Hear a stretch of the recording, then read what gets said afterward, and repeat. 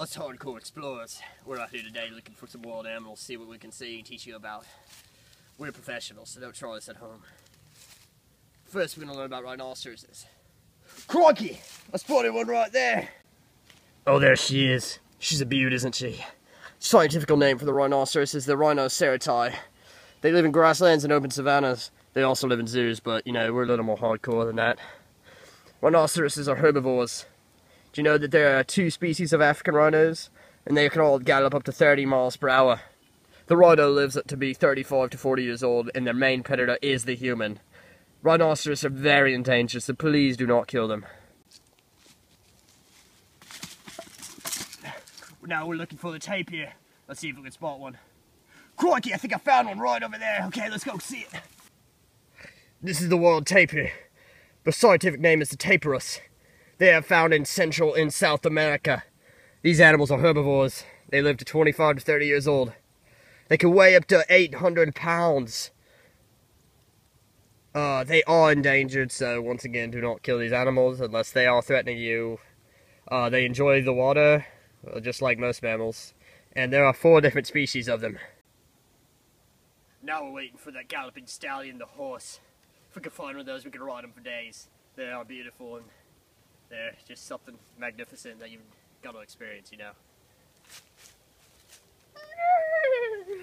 I heard a horse! It's right over there, let's go get it! Here's the horse. It's kind of at a distance, so it might be kind of blurry. The scientific name is the Equus calibus. A horse habitat consists of wide fields and plains where they can gaze on the herbs and grasses. Horses can sleep both laying down and standing up. You try that at home. Horses gallop around 44 kilometers per hour, approximately 27 miles per hour.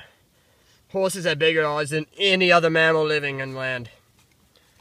Domestic horses have a lifespan of about 25 years, and horses can run very shortly off birth, like this horse is young right there. We're looking for the donkey now. Those things, they're something, you know. Nothing like you've ever seen before. Let's see if we can find one. We found a donkey. The scientific name for donkeys is Equus africus asinus. They live in all different parts of the world. They are herbivores. A donkey is stronger than a horse of the same size, and they have extremely good memory. China has the largest amount of world's donkeys, and since 2005, donkeys in Britain have been required to have a passport. The group is called a drove herd or pace.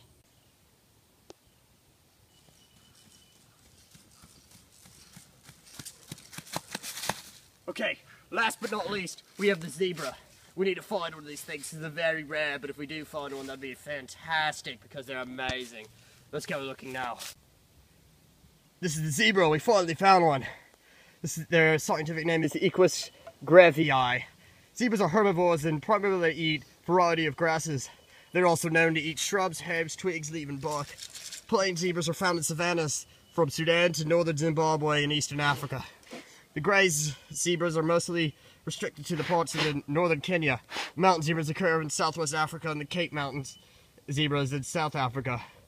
Hartmann's mountain zebras and Namibia in Angola. So why the stripes, you say? When zebras are in groups together, the stripes make it hard for the predator to pick out one zebra to chase. In the wild, zebras live about 20 to 30 years. In zoos, they can live up to 40 years being domesticated. Well, they cannot be successfully domesticated. I was completely wrong. I'm very sorry. Several attempts have been made for them to be domesticated in very many centuries, but none has successfully worked. Zebras in a herd might all look alike, but their stripe patterns are as distinctive as fingerprints in a human. Scientists can identify individual zebras by comparing pattern stripe with color and scars. Very interesting, right? I hope you've learned a lot from what we've showed you today. We've seen a lot of cool animals and we've interacted with them in different ways. So, just remember, be safe. How neat was that? That was pretty neat.